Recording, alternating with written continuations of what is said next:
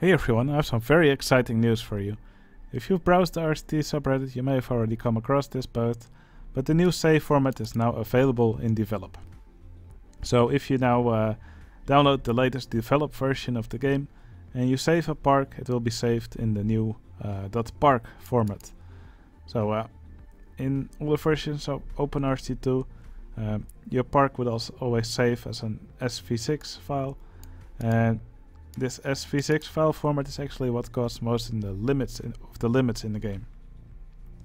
So, for example, you can only have 128 ride types in the SV6 format. You could only have 200 staff members. Your park could only be 254 by 254 tiles, which is actually quite large if you've seen my mega park. But yeah, a lot of these limits will be much higher in the new save format. So yeah, I think that's very exciting news. Now this is all still new, and it's still only in the developed version. So yeah, there's probably still some bugs. So if you find any bugs, please report them to the developers. And it may be a good idea to still keep a backup of your park in the SV6 format in case anything still screws up for some reason. Now, if you want to keep playing, and if you want to keep saving in the SV6 format, you can for now simply keep playing in the release version of the game, which still saves to SV6. And probably the next release from the developers will also include the new save file format. Okay, I think it will now be fun to actually dive into this new developed version and show some of the new features and removed limits that it has. Alright, I'm now in my mega park. You may recognize it from my earlier YouTube series. Now, the park, of course, still the same, and the user interface also still looks the same to me.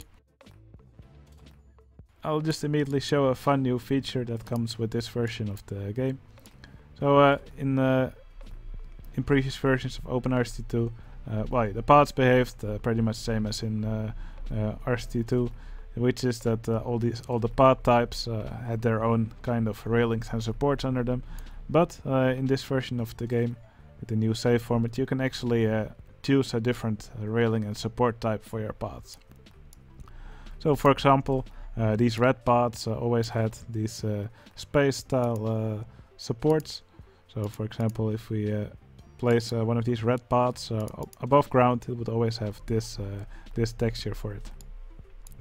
But now you can actually mix and match these supports. For example, we can just build a red path with these wooden supports under it, which I think is a great addition to the game, and I think it allows for some much nicer paths in your park. You can do the same with these queue styles, so I think that's really nice. Now, this park also has the maximum number of staff members that was allowed in the SV6 format. So we have 200 staff members, but yeah, as you can see, we can now simply keep adding staff members to the park. Of course, it doesn't show 200 handymen here, but we also have entertainers and mechanics. So yeah, that's also a nice limit to be removed from the game, and that's definitely necessary if you want to go for even bigger parks than this mega park. Okay, if we go to the object selection, let's just quickly add in some more of these filters. Okay, here you can see the rides that are available. Now, in the earlier versions, you could only have 128 selected rides. Now we have a maximum of 2047, which is probably more than enough for most of your parks. Now, before you start adding all your custom rides to your park, do remember that all of the custom rides you enable will also be exported with your save file, which also means that your park or that your file size of your save file will probably increase.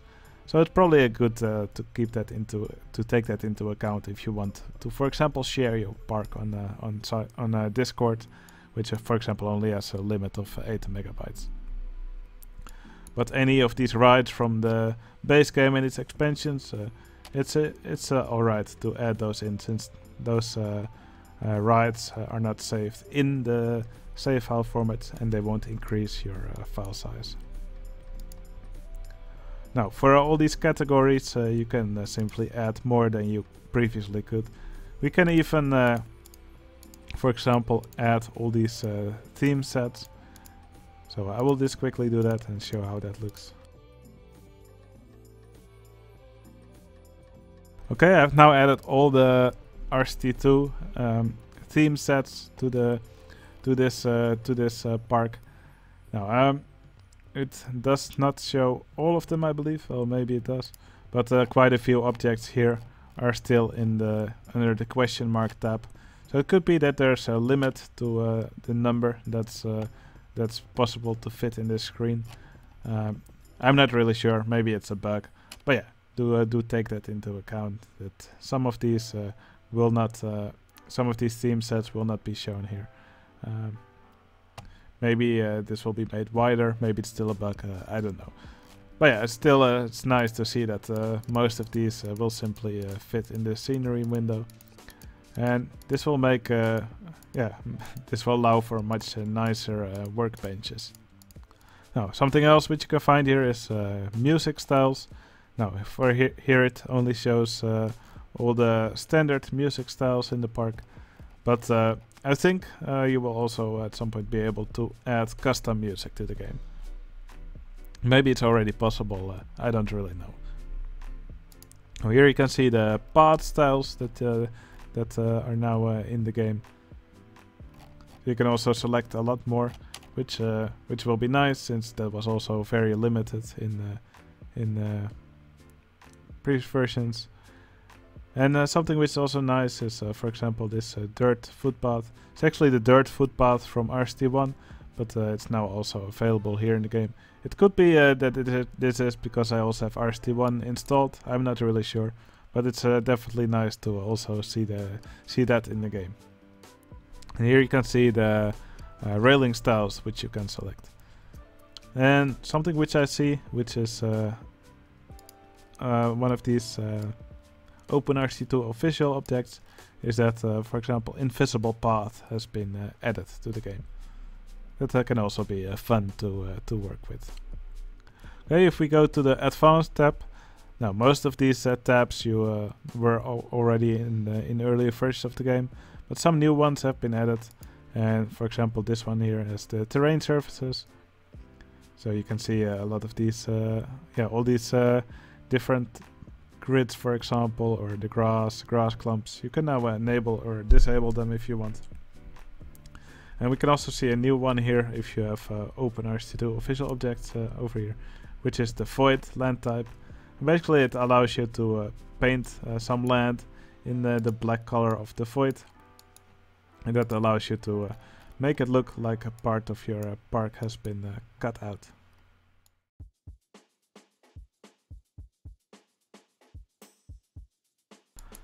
Okay, so now it's no longer necessary to use objects to cut out a piece of land, or to use a black tile palette to do it. You can now simply use these, this void land color to cut out the parts of the park. So I think this is also a really cool addition to the park. Okay, another addition which you can see here is these station styles which you can select. So a lot of these, well, normally these would always be available in your to select for your rides, but now there are several which you can. I mean, now you can actually disable them if you want. For example, if I deselect this, we can no longer build abstract style entrances in our park. And there's also a new one that has been added: no entrance, no platform, which I think is a really interesting one. So for example, let's take this merry-go-round over here, and we select the no entrance, no platform. And as you might be able to see, instead of the mulch floor below it, it now simply has grass or whatever ground we put below it. Let's put a roof under it. Well, yeah, I think this is really cool, and it will allow for some cool new station styles in your park. It also works for coasters. Let's see if we have one where the station is exposed. Yeah, let's take this. Actually, let's take this Virginia reel here. So here you can see the station of the ride, and if you do this style, you can see the station platform around it is now gone. And I think this will allow for some really nice station designs. Alright, I think that was pretty much it for all the categories which you can now choose in the object selection. As you can see, there's a huge amount possible to select from for all of these categories. So yeah, I think that's really exciting. Now, something else which I want to show you is you can actually extend your park now if you want. So let's enable the sandbox mode. And this mega park was the maximum size that was allowed in the SV6 version of the game, but you can now extend it all the way up to 999 if you want, or 998, I'm not really sure. Wait, this park was already a huge effort to fill, so if anybody wants to go for the maximum map size, yeah, I wish you the best of luck yeah, filling that. Now there's a few limits which I haven't discussed yet. One limit is the amount of objects that you can have in the park has been increased by a lot. So yeah, quite a few players ran into the object limit, especially when they build in a really detailed way. So I believe the limit has been increased tenfold, or maybe even more, I'm not really sure. But yeah, this for sure will allow for a lot more creativity from players. And quite a few parks from several players were on hold because they reached the object limit. So it will be nice to see these players actually expand and finish their parks. Now another limit which has been increased by a lot is the sprite limit in the game. So for example, in earlier versions of the game you could have only 9600 sprites, and guests also each have a sprite.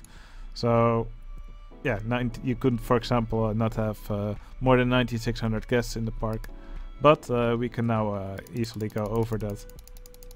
So I will just spawn in some guests in the park. As you can see, we now already have way over 10,000 guests.